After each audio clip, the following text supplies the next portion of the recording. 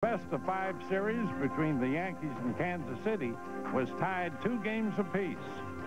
The game was tied at 6, and the Yankees' Chris Chambliss was leading off in the bottom of the 9th inning. And there's a long drive to right field. This may be the end of the pennant, but see, it is up and gone. The Yankees win the pennant as Chris Chambliss hits a home run, and the Yankees win the pennant 7-6. Chambliss is being tackled. He has got to be allowed to touch the bases and get to home plate. Home plate is unguarded. He has not even touched home plate, and he goes into the safety of the dugout. Chambliss has won the pennant for the New York Yankees on the first pitch in the bottom of the 9th inning. 2 years later, the Yankees needed an extra game just to reach the championship series. They had finished the regular season tied with the Red Sox and went to Boston for a 1-game playoff. That's when Bucky Dent made history. The count's 1-1. 2 outs and 2 on. The Red Sox lead at 2-0 in the 7th inning here at Fenway. Deep to left.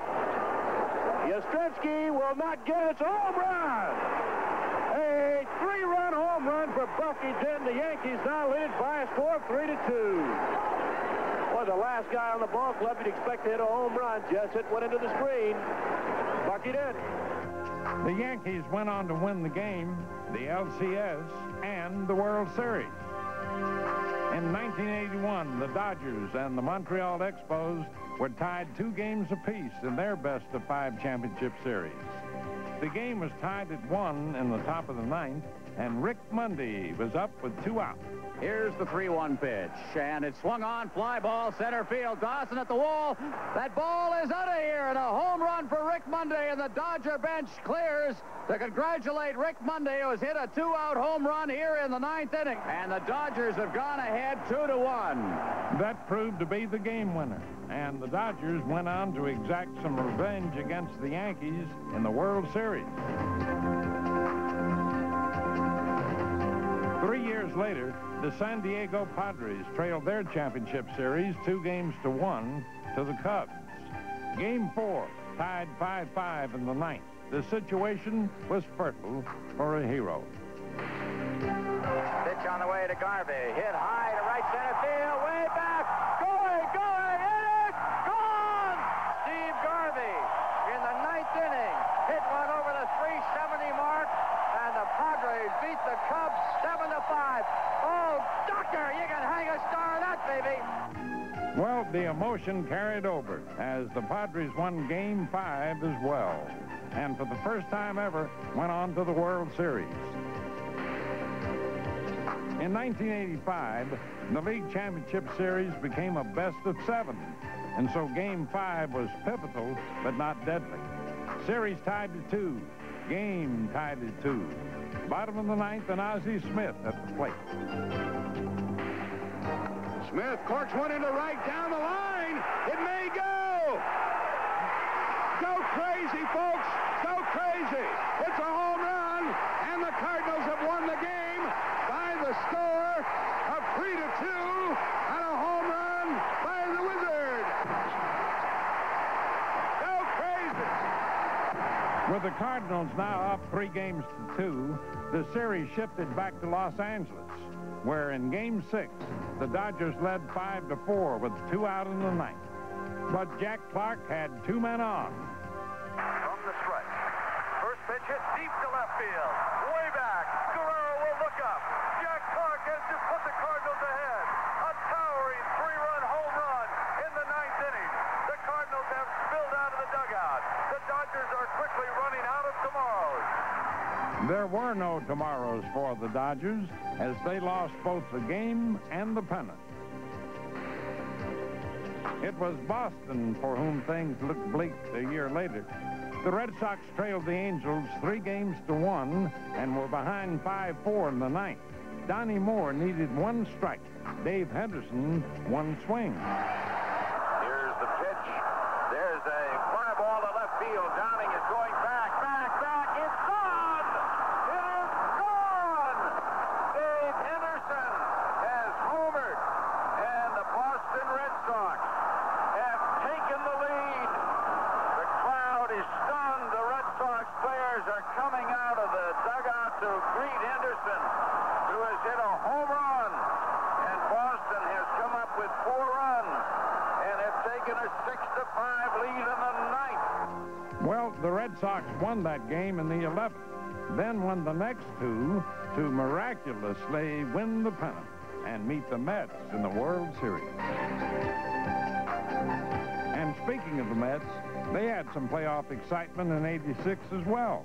Game 3 against Houston. Down 5-4 in the ninth, 1 on, 1 out. Lenny Dykstra, the man they call Neil from the Mets ball club, is waiting. Now the pitch. And a high fly ball hit the right field. It is fairly deep. It's way back by the wall. He did it! It's a home run! A home run! The Mets win the ball game. Dykstra hits a home run. Then Dykstra hit a home run. This ball game is over. The Mets, of course, went on to win the pennant and then tear the heart from Boston in the World Series.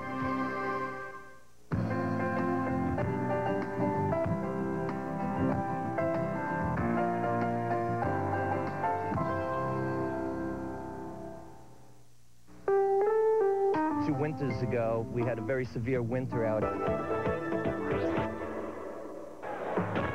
This one hit deep to left field, way back, and an upper decker. My goodness, this one is headed for the roof. I mean, if they pulled up a battleship out here and shelled this ballpark, they couldn't have put it up there any better than that. Goodbye, baseball! Way out of here to left center field, way beyond the bullpen. Holy smoke! You talk about a cannon shot. Wow. Nothing kindles more excitement in baseball than the power hitter. The big bruisers who can hit the ball to the far reaches of your imagination.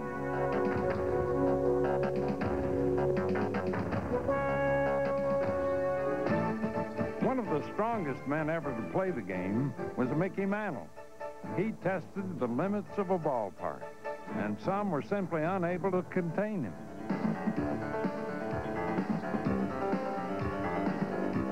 But perhaps his longest home run came appropriately at home, Yankee Stadium, a shot that was still rising when it hit the facade in right field, a mark Mantle would reach 5 times in his career.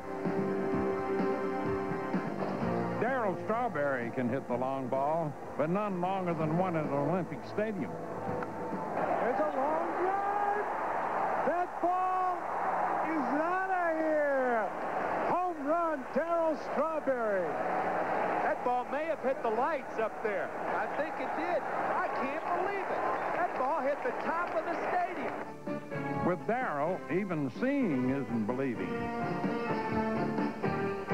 Jimmy Wynn was known as the toy cannon when he played for Houston.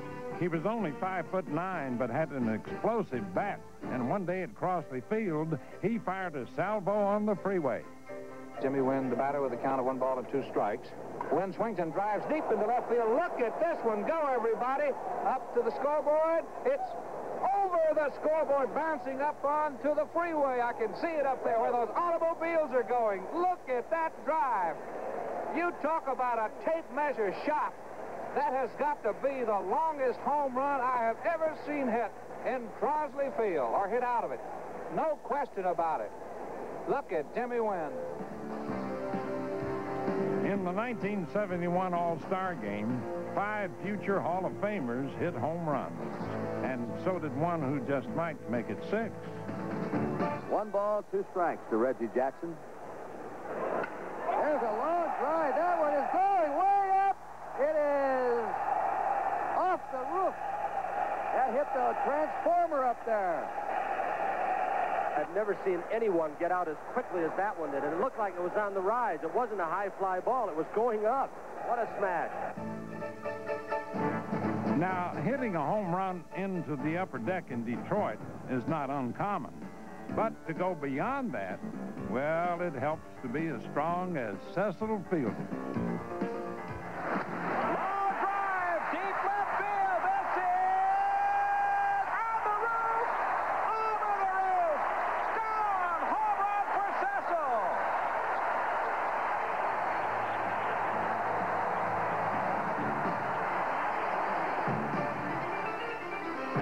Cecil also took on Milwaukee's County Stadium and won. Oh, look at this. Forget it. That might be out of the whole stadium. It may be. It is. They went out everywhere, right on over the top. Cecil Fielder with a monstrous home run. What a blast. And Jose Canseco christened the Netherland of Toronto Skydome. Canseco bids for the second homer of the inning. If it's fair, he's got it. Whoa. And it settles into the upper deck. Oh, my goodness. There's the guy who caught the Canseco home run ball. When you buy a seat in this section of the stadium, you don't exactly come to the park expecting to come away with a souvenir.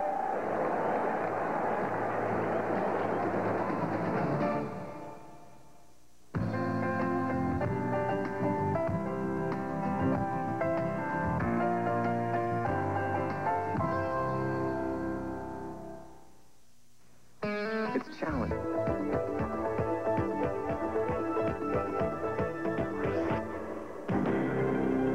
In the World Series, everything is magnified, and nothing more so than a home run. Folks always remember a good World Series blast. Of course, one they might have forgotten came in the 1942 Classic between the Yankees and the Cardinals. Whitey Kurowski hit it off Red Ruffing in the ninth to break a 2-2 tie and give the Cards the series in just 5 games. More recently, you've got Minnesota's Kirby Puckett in the 11th inning of Game 6 against Atlanta. Puckett swings and hits a blast. Deep left center, way back, way back. The Twins go to the 7th game. Touch 'em all, Kirby Puckett. Touch 'em all, Kirby Puckett.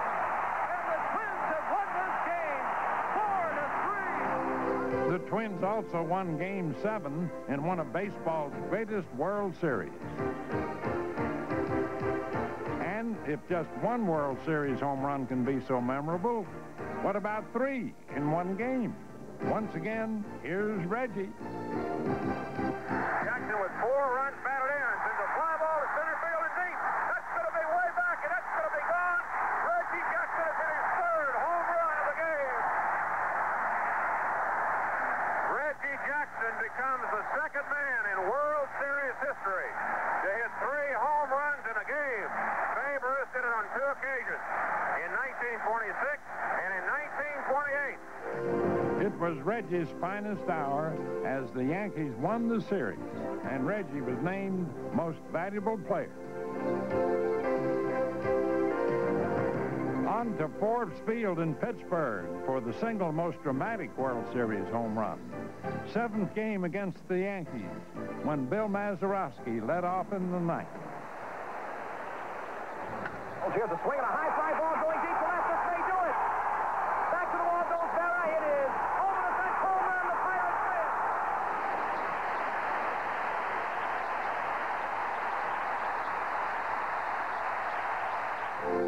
win. Then there's Carlton Fisk, whose Red Sox trailed Cincinnati 3 games to 2.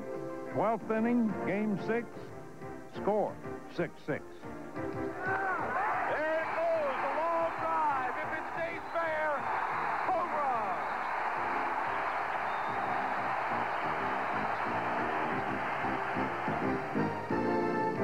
run. Even though Boston lost Game 7, they can always lay claim to winning what may have been baseball's greatest World Series game. Finally, Kirk Gibson, barely able to walk, called on to pinch hit with 1 on, 2 out, and the Dodgers trailing Oakland by 1 run in the 9th inning. All year long, they looked to him to light the fire, and all year long, he answered the demands until he was physically unable to start tonight with 2 bad legs. And with 2 out, you talk about a roll of the dice. This is it. 4-3 A's, 2 out, 9th inning. Not a bad opening act. High fly ball into right field. She is gone.